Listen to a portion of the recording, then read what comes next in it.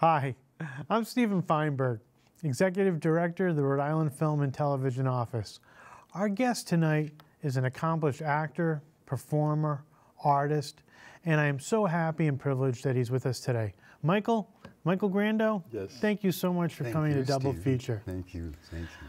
So you have been performing for years, and you're an artist. You do jewelry, right? Yes. As an artist, you do mime work. You Yes. do stage. You've done ballet. Right.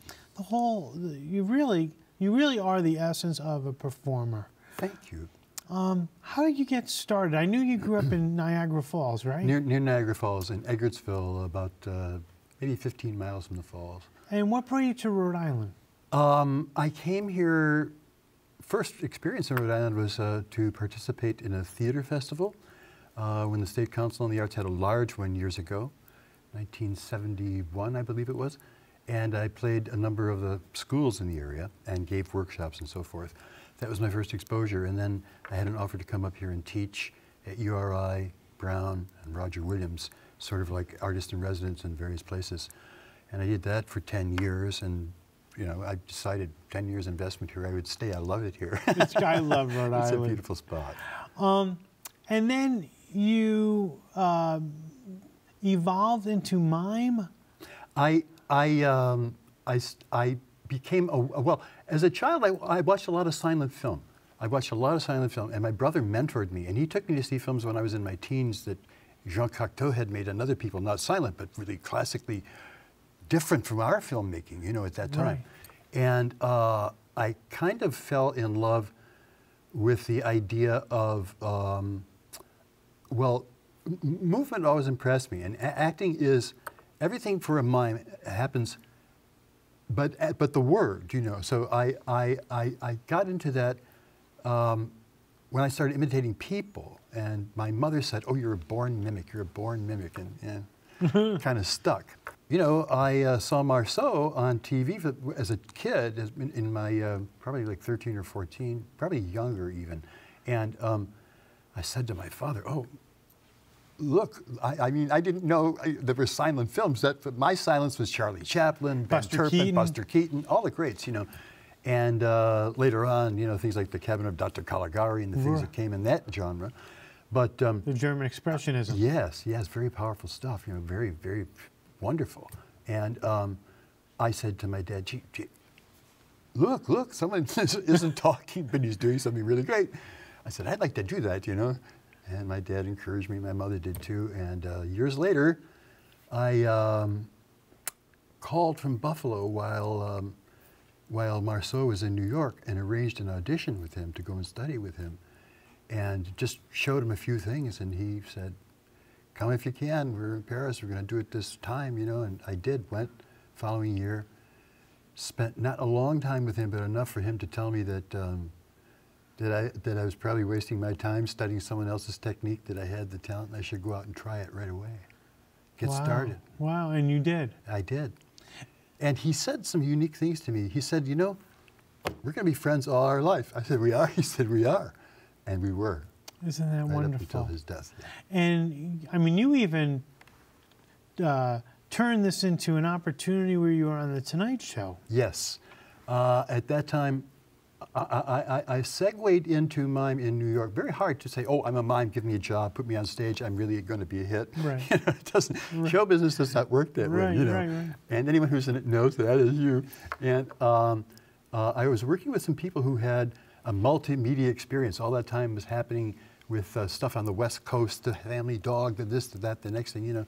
And we did something called, what the heck was the show we called? We called it the Group Image Show, and it was at the Palm Gardens at 8th Avenue and West 52nd Street. And, you know, it was this conglomeration of musicians and hippies and I don't know what all, but it was trying to imitate the West Coast, what was happening out there. Yeah. And they needed stuff to show. So there were the bands, but they ran into this problem where when you changed a band set, You had to take all the stuff off the stage. Transition. There needed to be a transition. And I became the filler with Oh, some wow. original material. I trained 4 people to work with me, and they all copped out the last minute, and I became a soloist that night. Okay. But that's where it began. And so then you did The Tonight Show. Then, after that, I got hired to work at a place called the Electric Circus in New York, which next year will be 50 years that I did that, and there's going to be a huge documentary, I hope, on PBS about it. I did a lengthy interview about it recently. But long story short, started there, and one night, one of the talent coordinators, Bob Garland, happened to be in the show, in the room Audience. that night, in the audience, and he saw me, and he came backstage and said, "Would you like to do the Tonight Show?" And I said, "When do I start?" Wow. You know? And managed to do that. So you did it with Johnny while Johnny I did it with Carson. Johnny. I got bumped 6 times before I appeared on the 7th. I did it first round with John, and the next round with Carl Reiner as How guest is, host. and I know Carl Reiner asked you to take the makeup off. Yes, he did. And what was that like? Oh, I was floored, you know, I was floored. First of all, he knew that I wouldn't speak with the mask on, you know, Right. traditional. But he said, go off, take it off, because I want to interview you. So he brought me out, and we talked at length, and then he said, turn to the camera. He said, "You've got the best profile since Barrymore." I said, "Oh, no." No. If I'd only known then, I would have started talking. But a gem of a man. Yeah. Totally loving. Knew, I think, unconsciously and consciously, what a mime is up against in terms of like keeping themselves working the rest of their life. Right. You know? But just a wonderful experience. Now, you also have worked on Waterfire. Yes. What do you do on Waterfire again? In Waterfire, I appear as Pierrot in a traditional Pierrot costume with a crazed sort of chapeau. And that's the character who's pining for love. Oh, yes. Right, yes, pining yes. for Pining love. for love never finds Right. his The elusive Columbina. love. Oh, my God. The you know. elusive love. The elusive love. So I'm going up and down that river with flowers.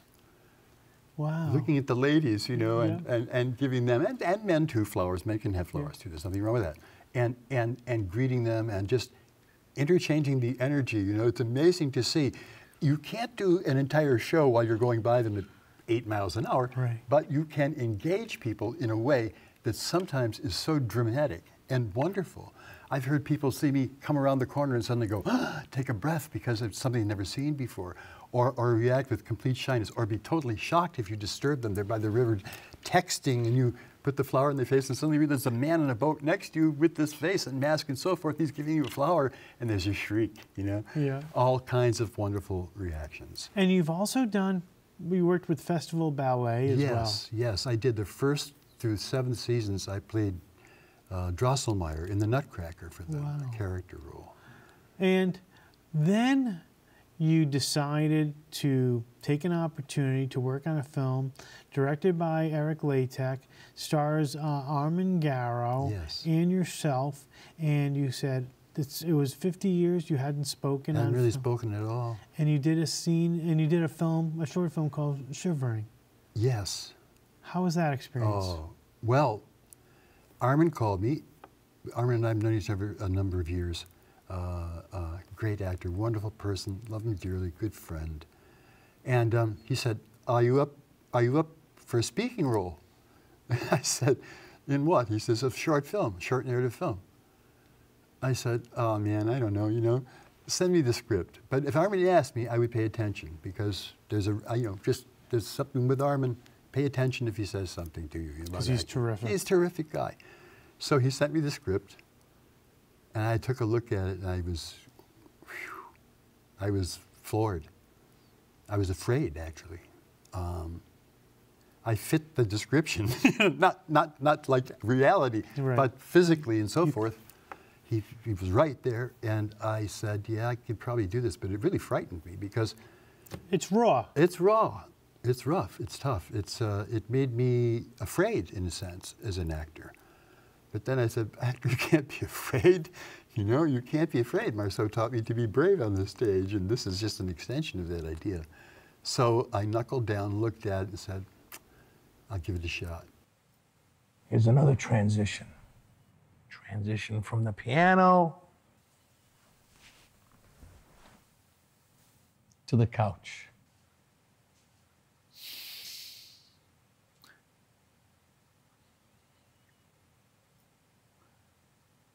I kind of thought I'd be seeing you someday. Yeah. How to ruin a marriage first. I've ruined one too. Wasn't too hard to do, actually. I'm shocked. She was nuts anyhow. Yeah. So, why are you here? What's the purpose of the visit? I don't want anything.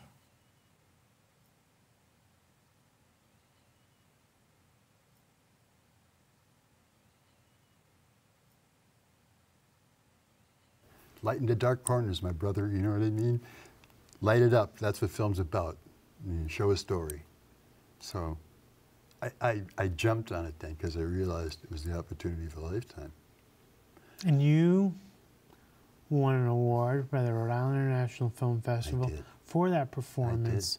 It was, to me, it was riveting, raw, vulnerable, and real. It felt real. Yeah. And Eric is a good director. Armin's a great actor. And you're a great actor. Thank you, Steve. That's nice to hear. Did you find that you know, your foundation of communicating without voice, your body, using your body as an instrument, how helpful that must have been? It was very helpful, and it was helpful in ways I didn't imagine. The voice of the character Walter in The Shivering, when I hear him, I don't hear myself. I hear Walter, and that really, I don't know where that came from. You know, from the minute the doorbell rings, you know, and so forth. And I realized that for some reason that thing that happened on the stage, that I love to have happen on the stage, happened for me in the film. It was just an explosion in my head about to make that transition. And how good you are. Thank you. I mean, do you have any? What do you want to do next?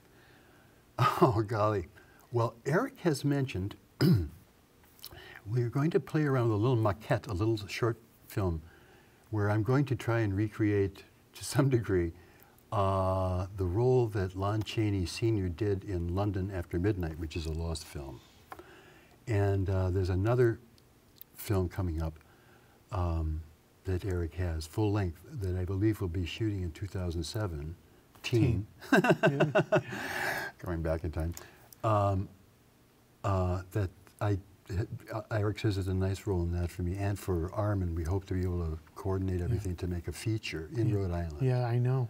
And I also, you know, it's funny that you said about London After Midnight, because I was thinking you would have been a great Phantom, you know, playing as the Phantom. Well, you know, I have a short film. It's on YouTube. I didn't enter it in anything really because it wasn't finished when all that was happening in my life. But it's on YouTube. It's called The Phantom Boatman Final Cut. Oh. It's 11 minutes long, silent, black and white, and it was the first emergence of having to act that I had as an elder adult, you know. But I was inspired by the darkness on the water under the substructures of water fire. Realized there was a darker element there, and you know, it would not leave me alone till I made a short film about it, and I played the Phantom in that. Oh, cool. So that's pretty cool.